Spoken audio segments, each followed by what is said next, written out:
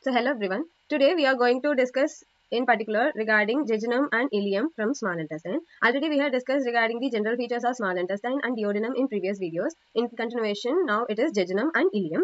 So we all know here from the cardiac end, and this is pyloric end of stomach, and from here duodenum is arising and it forms the there are four parts in the duodenum, and now this duodenum is the most fixed part of the small intestine, and now it comes the jejunum and ileum, which is the most mobile part, and it is attached to the mesentery.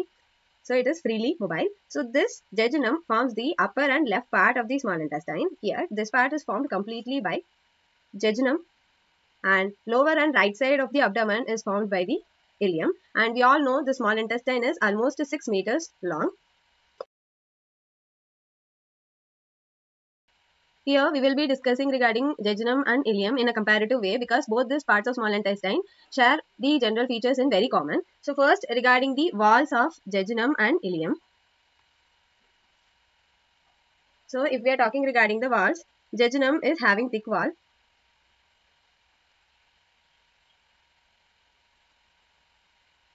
and ileum is having like thick wall. We can see in case of jejunum, and in case of ileum we can see only thin wall. And if we are discussing regarding the vascularity, here because of the thickness we will be seeing more vascularity. Here there will be comparatively less vascularity. Now let's see regarding the lumen, hollowness inside the organ. So here lumen is very wide, like wideness will be very more. So if there is wide lumen, surely the part of the small intestine would be empty only. So here in case of ileum, the lumen is also very narrow. So it is always loaded. You can remember like this: if anything is wide, it would be remaining empty, and if it is narrow, it would be loaded. Then regarding the mesentery, mesentery is nothing but the attachment of peritoneal membrane. So here in case of mesentery, we can see very less amount of fat in the jejunum, and here we can see more amount of fat comparing to jejunum. So this is the first three common features regarding jejunum and ileum. Here regarding the walls, jejunum is having thick wall and high vascularity, and ileum is having thin wall and low vascularity. And regarding the lumen, it is very wide, so it is always empty, and it is very narrow, so there won't be passage of solid contents, so it will be remain loaded. And regarding the mesentery, it is having very less amount of fat, and it is having more amount of fat. So now regarding the internal features of small intestine, in that previous video we had seen regarding the mucosal folds also. So let us discuss regarding that in detail, which is relevant to each and every part of small intestine. So first thing which we are going to discuss is regarding the circular mucosal folds. In that video we had seen that this circular mucosal folds mainly extends from the second part of duodenum, and it will become large in the end of jejunum, and after that it will become sparse, and the same thing here also.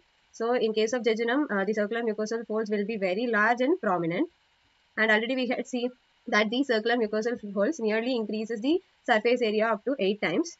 And in case of ileum, we can see small and sparse folds. It won't be very clear also, that we can see in case of ileum. So next regarding the villus, we had already seen regarding the villus and microvillus. So in case of jejunum, it is very large, thick and more. This villus would be very large, size is also very large, and it is very thick, and it is abundant, okay, large, thick and abundant. And in case of ileum, it is very short, thin and very less in number, okay, this is very thin like this, and it is less in number, okay. This is regarding the villi and microvilli. Now regarding the lymphatic follicles present in the jejunum and ileum.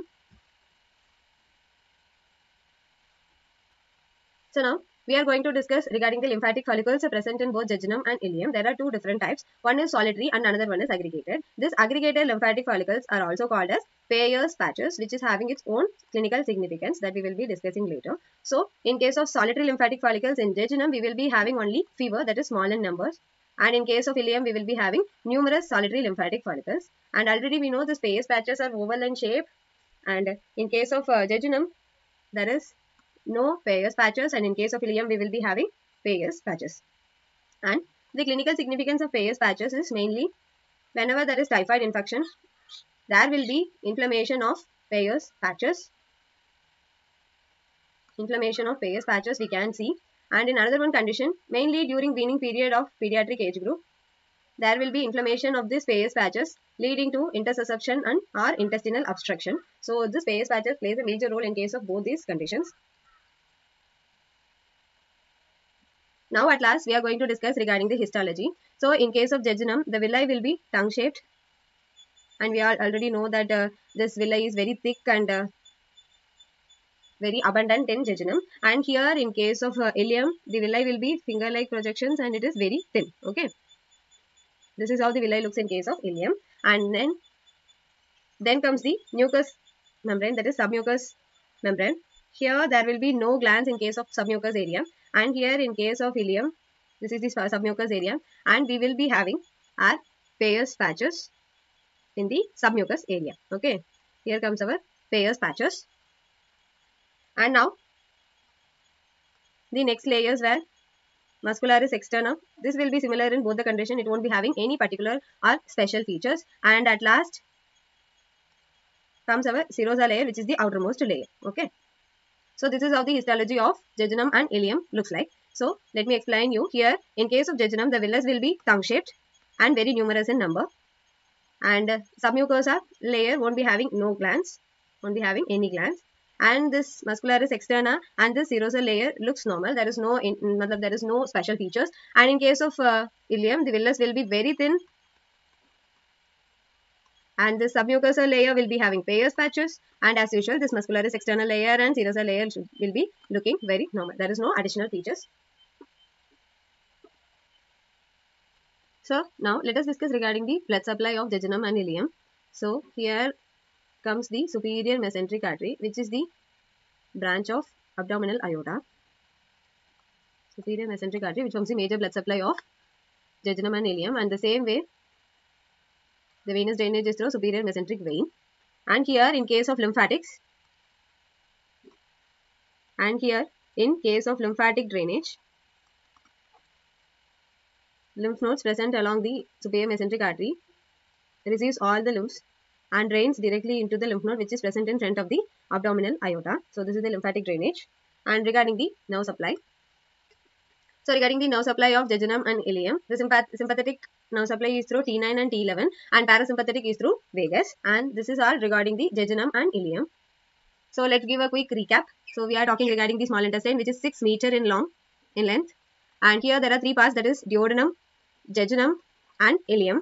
So this duodenum is the most fixed part, and jejunum and ileum is the freely mobile part. So exactly regarding jejunum and ileum, walls of the jejunum are very thick and high vascular, and ileum is very thin and low vascularity will be there. And in case of lumen, jejunum will be having the wide lumen, so it remains always empty, and ileum will be narrowed and it is always loaded. And regarding the mesentery, there will be less fat in case of jejunum and more fat in case of ileum. And regarding the internal features, we had already discussed in the general feature video regarding the circular mucosal folds, villi and microvilli. This circular mucosal folds mainly helps in increasing the surface area of small intestine, and it arises from the second part of duodenum, and it ends mainly in the jejunum, where it becomes very large. And after that, in case of ileum, it will become small and sparse. And in case of villi and microvilli, here villi in jejunum is very thick and very large, and it is also abundant. And in case of ileum, it is very thin and it is very less in number. And regarding the lymphatics, there are 2 different types of lymphatics, that is solitary and aggregated. Aggregated is also called as Peyer's patches. Solitary is very few in case of jejunum and numerous in case of ileum. And regarding the Peyer's patches, there is no or absent Peyer's patches in the jejunum, and there will be more Peyer's patches in case of ileum. And this Peyer's patches have its own clinical significance. Whenever there is any typhoid infection, that will lead to inflammation of Peyer's patches, and during the weaning period, there will be inflammation which is leading to intestinal obstruction in pediatric age group. And regarding the histology, so histology, we can see villi which is very large and tongue shaped. Already we had seen it is very thick. And regarding the submucous layer, there is no glands, and there will be no changes in muscularis externa and serosal layer. And in case of jejunum, the villi will be very thin and numerous. And in case of submucosal layer, we will be having Peyer's patches, and muscularis externa and serosal looks normal. And in case of blood supply, it is mainly through superior mesenteric artery and superior mesenteric vein, and lymphatic drainage is through the lymph nodes present along the superior mesenteric artery, which drains in the lymph node which is present in the front of the abdominal aorta. And regarding the nerve supply, sympathetic nerve supply is through T9 and T11, and parasympathetic is through vagus. So if you have any doubt regarding how the stimulations and nerve supply is happening, you just check out the duodenum video. That would be easy for you to understand. And thank you so much all.